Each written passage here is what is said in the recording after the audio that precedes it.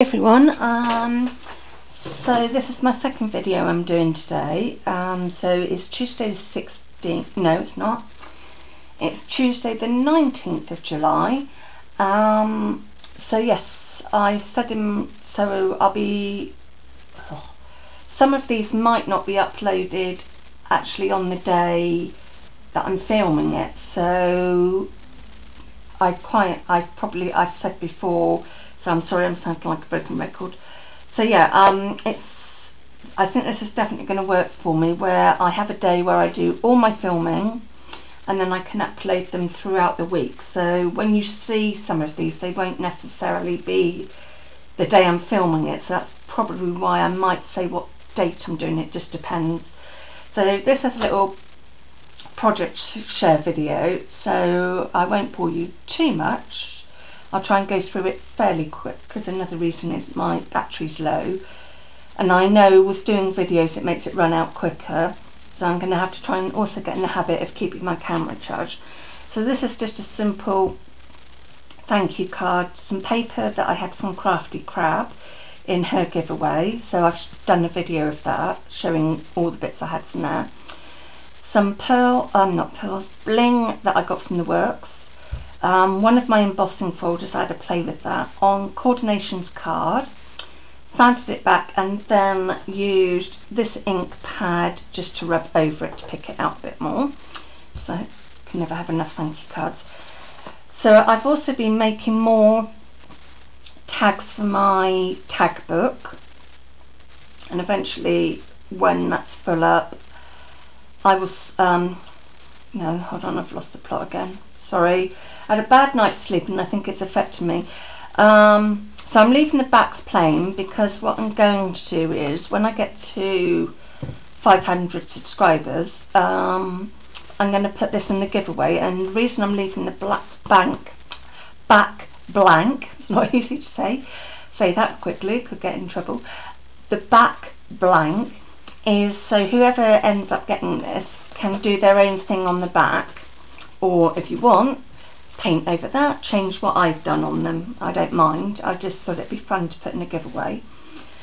So on this it's got sweet wrappers, what are they called, raffle things that I've kept, flowers that I've coloured with my pro markers, buttons, bit of ribbon I've coloured in. So yeah, that's that one. Some of these have got images that came, if I just lean and get it, from the little mini colouring book that I also got from Crafty Crab. So I thought I'd colour them in and just put them on tags. So I'm basically using tags from packaging, and then painting it and doing stuff, and then just sort of adding it. Trying to do it sort of a bit mixed mediary, but different themes and stuff, so it's not all one thing. Obviously just paint, another one of those images, and just some ribbon, so that's that one. More ribbon, because I've got a tub with scrap bits of ribbon in, and like with my scrap paper and stuff, I like to get it out and play with it, otherwise it builds up, and we all know what that's like. And us crafters don't like to waste anything, so I thought my scrap ribbon would be quite fun to put on these tags, so it's just that one. This one I just painted on and sort of blended it as best I could. Then these circles are using my Tim Holtz crayons, a black Sharpie, so some Sharpies and just some doodling on that one, so I've kept that one quite flat. Sorry for showing this, but some Christmas cards. So this one is just some scrap paper I've had from Do Crafts, bling, message from, I think, if I remember rightly because I've had it a while, was from one of my Crafters companion kits, and I've got, it's been shown in my videos before, but I've got a little thing in front of me and I just put like Christmassy odd bits in there, so when I have bits left over from kits I put it in there and mix media it. And then I went down the side with an ink pad just to distress it a bit. That's that one. This one is from a Joanna Sheen CD. Giorgiano. I'm sorry, I'm not very good with Italian. So I don't know if it's still about her CD. So I've just used some paper from Gorgeous Girls because I haven't got much paper, so I'm just sort of trying to mix colours and stuff, but as it was a sort of green colour, and then just added these little snowflakes and some bling. So that's that one. And on the Joanna Sheen CDs, they have several images in different sizes. So it's quite nice that you can do a mixture of different size cards. This is just coordinations. Used my corner punch, some of that paper that was left over, and I just tore that and put that down there. And again, the same image. Another bit from an old Christmas card. Went round it with some ink. Oops. Getting caught. Oh no, my bow's come off. Quick min that.